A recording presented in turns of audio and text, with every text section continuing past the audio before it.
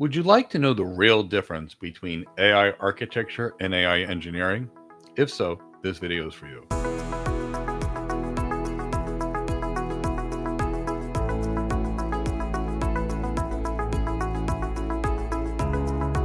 My name is Mike Gibbs. I'm an enterprise architect with about 25 years experience. I'm joined here by David Linthicum, who's an AI architect and a cloud architect with about 35 years experience. And he and I have basically trained architects that work all over the world at the world's largest organizations. And there's a huge confusion among some people on the difference between an architect and an engineer.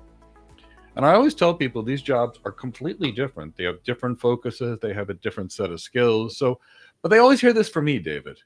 David, could you describe the difference between an AI architect and an AI engineer? And then after that, we can talk about what they do and the differences. Sure. Let's go with engineer first.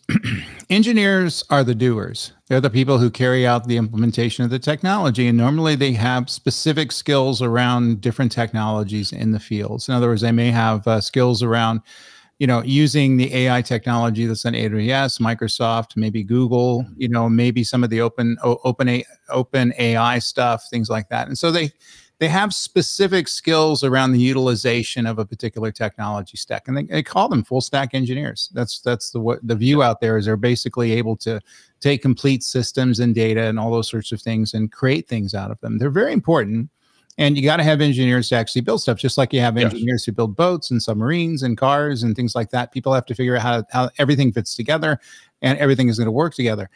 The problem with that is they're typically not going to be the planners because they're saturated in building a particular system. They're also not going to be making a lot of the executive decisions around which technology to use and the patterns of technology to use. So in other words, that's defined by the architect. The architect carries out a different role.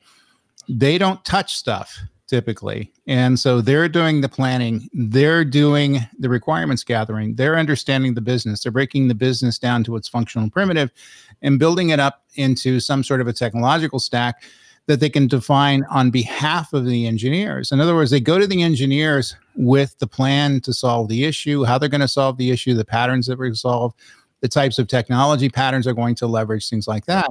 And they don't build anything. As if they did, they wouldn't be architects. And the engineers are able to take this plan, implement it, build it into something that's workable, and work with the architect in terms of implementing the technology. So they're the builders, they're the doers. The architects are the planners, they're the deciders, they're the business understanding people. They have business analysis, business acumen, leadership capability, the ability to communicate with stakeholders. They do completely different roles. They're complementary, but they have their own silos and they have their own paths. Yeah, so you described the planning piece. So here's the way I typically go into planning. You may do it very similarly. I start with the executives, and I want everybody to know what goes into planning and architecture. I try to find the strategy and goals for their business. I try to find what they're trying to do. From that point, after the executives, I try to find the key stakeholders and get their goals, needs, challenges, pain point, key processes. Sometime around that point, we try to figure out what is the best way to do certain things in that business. And beyond, at that point, I typically create a team of engineers and architects, but mostly engineers to go baseline the current technology. And then I created another team to help me actually create this architecture. And it takes about 6 to 12 months with a team of 15 to 50 people for the majority of the architectures I work on. Because it's so many conversations, it's so many meetings with vendors, it's so many meetings with stakeholders, it's so many presentations, it's just a lot of meetings. I mean, so when I talk about that, now I'm not an engineer, but the engineers are coding these things. They're playing with the models, they're training the models, they're cleaning up the data and other things that you would be able to talk about more than I would from the AI perspective, because you have much greater mastery of AI, where my world is more infrastructure. But the point is we're doing that and we're not building, so it's there. So could you talk about the different set of skills that we would need to, say, be an AI architect versus the skills of an AI engineer? Yeah, I mean, you can kind of look at each of the the swim lanes there. So in other words, communications. Architects are going to have exceptional communications. They have to be able to communicate in writing. They have to be able to have spoken communications. They have to be able to understand how to coordinate coordinate with different individuals, including people who are working the line at the factory versus also people who are, you know, the C-level folks, the CIOs, the CFOs, things like that. So they have to be able to do lots of context switching as they're communicating with different individuals and be able to talk at different levels and talk about different things that are going to be important to those people. In other words, empathetic conversations at the end of the day. Engineers typically don't have to do with that. So no, they're dealing with the architect. They may be dealing with the testing engineers, the DevOps engineers, things like that, the people who are actually helping them run stuff through the life cycle to make it happen. But normally they're not having a lot of executive conversations. In other words, they're not going into the client and talking to them, because in many cases that would be confusing. But they are talking to the staff of the architecture team, figuring out what's going to be done, what changes need to be made, things like that. So there's a lot of internal communications.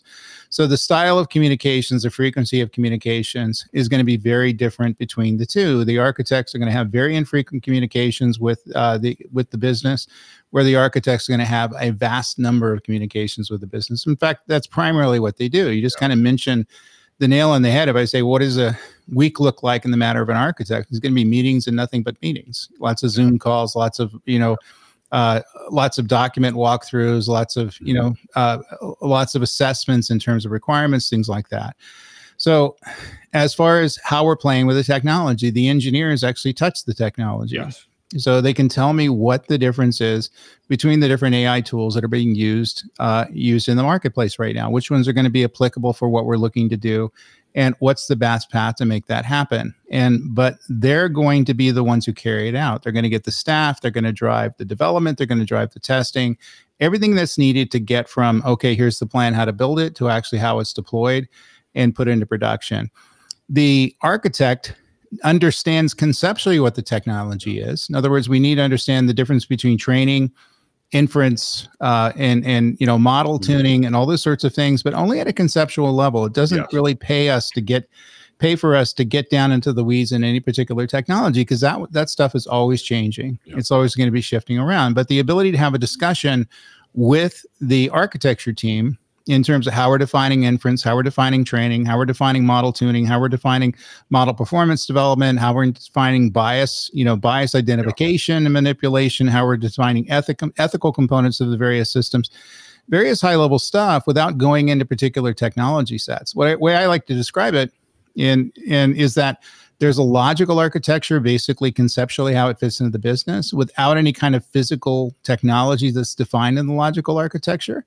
You can call it conceptual architecture as well. And then the physical architecture, where you actually define which technology is in that space. The engineers are about the physical architecture. The architects are about the logical or conceptual architecture, how they're going to build it conceptually and how it matches up to the business. The engineers are not going to have a lot of deep expertise in the business. They may understand the type of business they're working for, but they may not understand depreciation tables, nor should they. They may not understand, you know, treatment patterns, you know, risk analytics, you know, the ability to look at, you know, how something bears back on earnings per share and all those sorts of things. It doesn't matter to them, and you don't want it to matter to them. Their focus is on building the absolute best system that we can. Architects have to have a holistic understanding of a little of everything. They have to have an understanding of the business, how the technology works and plays well together, and how the configuration of the stuff happens. And by the way, they're the person you go to when you're trying to figure out if something, to ask somebody a question in terms of where the life cycle of the system is, what their thinking is, how to make changes to the system, how to make upgrades to the system, how to deal with the requirements, you know, requirements versioning, all the kind of stuff you have to deal with basically in dealing with the business. So it's two completely different swim lanes. And so the week, and I say the week, you know, we always like to talk about the week of an engineer, which is the week of an architect. The week of an engineer is probably going to be 3 meetings. They may scrum for 10 minutes a day, but they spend most of their time at their workstations in configuring the technology, testing the technology, figuring out which technology is going to be best, looking at the different vendors out there, having, you know, formulating opinions as to which ones we should be leveraging as part of the stack. Very detailed technical jobs. The architect's going to probably be in 20 or 30 meetings a week. You're probably going to end up talking to 200 plus people, including people that work for them and people who they work for. And their whole life is going to be a one Zoom call after another That's what they do. They have to basically get on these short meetings, communicate, figure out what's going on, and be kind of the central clearinghouse of where the information needs to go to. So in other words, we're all communicating to the architect. The architect is in turn communicating with the business and communicating with the engineers and communicating with everybody on the architecture team and communicating with everybody who's on the engineering team as well. And normally they're the ones who are leading those teams. They're leading the engineering team. And they may be leading and definitely leading the architecture team. I've done both. And in many instances, you just hire a lead engineer and that becomes part of the architecture team that carrying stuff out. In some cases, it's going to be a completely separate siloed organization, depending on how they structure. So you have to be able to step into different positions and different roles and different personas. But the big thing is you have to understand that you're going to do a lot of things and during the week, and it's going to be very decoupled, and there can be very different things where the engineer is going to do a lot of the same things. Sorry if I ever explained that, Mike. No, I love that you did. In fact, when I left healthcare I was an engineer for about 3 or 4 months and said, I just don't want to do this. And I moved into an architectural role, which I loved. And I went from being just bored, doing the same thing every day to never having 2 days that were the same. And thankfully, well, in those days, we didn't have Zoom on. It was prior to Cisco's telepresence. So I got to meet a lot of people. And I loved that. I got to go all over and meet so many people, which ultimately built my Rolodex, which is now on a cell phone, but that's neither here nor there, of people. And if I ever wanted a job, there were options. So I loved what I did. I loved meeting people. All of it was great. And, after training people that were engineers to be architects and training other people that are not architects, it takes about the same amount of time because engineering and architecture is just so different. And I think you keyed on something that I really want to talk about. So many people are worried if they didn't have engineering experience, how they're going to know how to do an architecture. Well, knowing how to code something will not teach you how to speak with an executive and figure out what their business challenge is. It's just because it's such a different job. But the key is you're going to build this team. And on my architecture team, if I'm going to have network architects, I'm going to have a network engineer or two, because that network engineer is going to be a lot more technical than the network architect. And we might need that. And I'm going to bring in some security architects, and I am architects, but I'm going to bring in some security engineers. So a lot of people don't understand why they can't design it and build it. And I don't think they understand the number of conversations we have to truly understand what the business needs are, to actually map the business, the technology solution back to the business. So that's why. But I guess we can end with that. Why you can't design it and then build it and actually make this happen for reality, for real clients in the real world. Yeah, absolutely. I mean, it takes different skills and different team members with different skills to, to make this stuff work. And I think, viva la difference, so to speak. And I think early in my career, I tried to do everything. I tried to be an analyst, which means I build, I deploy, I design, things like that. And there were people out there who were attempting to do it. You can be excellent at both silos. You can be good at architecture and good at understanding the business, but you can't be at the same time good at all the aspects of engineering. You're going to spread too thin. You're going to do both jobs poorly. And I think that's a matter of it. And so, and also the type of people you have on your team and how the team structured is going to differ based on the requirements of the business and the requirements of the project that you're working on. But definitely there is two distinct silos out there. There are people who focus on engineering, people who focus on architecture, people who focus on the design and configuration of the technology and align to the value to the business, people who focus on building stuff. And I think that's okay. Now, there's many flavors and different types of people who do that under those silos, but I think that's going to be okay. But it's good to understand the differences between the two skill sets. Yes.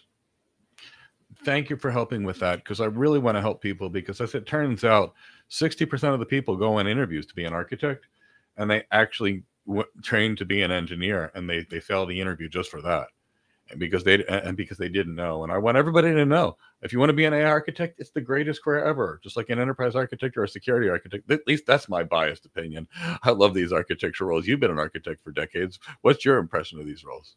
My impression, it's a fun role. I mean, I always had an interest in what the business was doing, but I had a computer science degree. And so therefore I was destined to write compilers and configure processors, processor sequences, things like that. However, I got bored with that stuff pretty quick. I wanted to get into the business. I wanted to understand where it is. I felt that if I was off in a corner building something, I think it was perfectly fine. I see why people like it.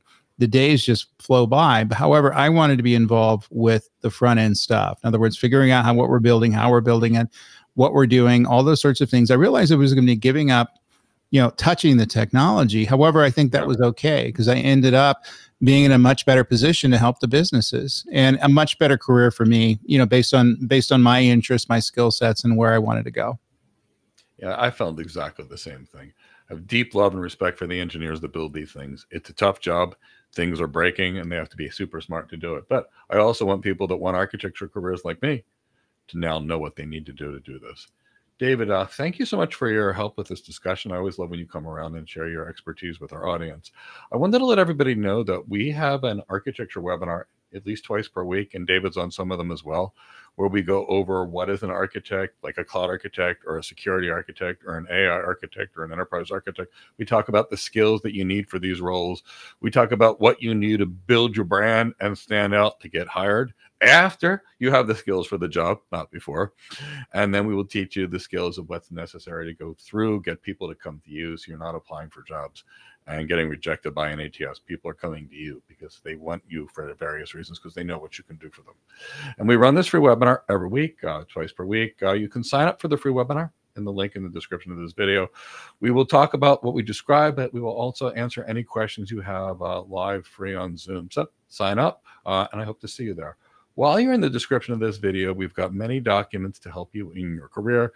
Some documents like how to become an AI architect written by David Linthicum, documents from me on how to become a cloud architect, for example, or how to win the interview. They're all free, so sign up. They'll be emailed to you, and let me know how they help you in your career. If you enjoyed this video, please give it a like, subscribe to our channel, and maybe subscribe to David Linthicum's channel as well. I'm sure he has a lot of good videos, and I know they are terrific because I watch them too, to help you in your architecture career. We look forward to seeing you in another video. Take care.